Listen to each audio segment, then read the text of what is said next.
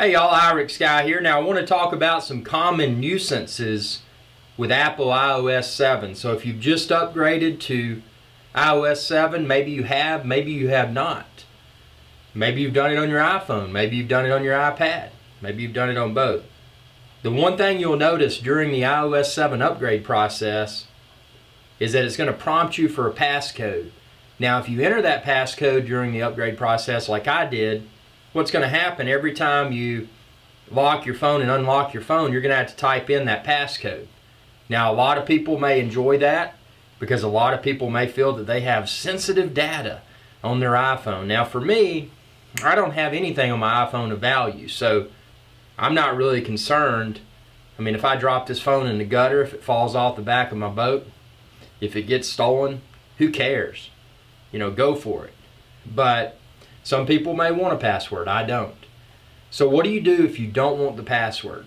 Well, if you haven't upgraded iOS 7 yet, just don't enter the password. There's an option down there that'll enable you to proceed with iOS 7 upgrade without entering the password. But if you did enter it, like I did,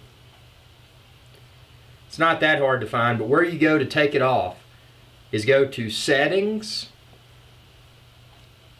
go to General,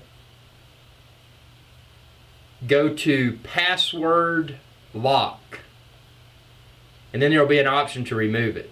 And likewise, if you ever wanted to turn the password lock back on, you can go in there at the same place and click Turn Passcode On, and it'll enable you to have your device locked, or you can lock your device and have to type in that annoying password every time. So thanks for watching.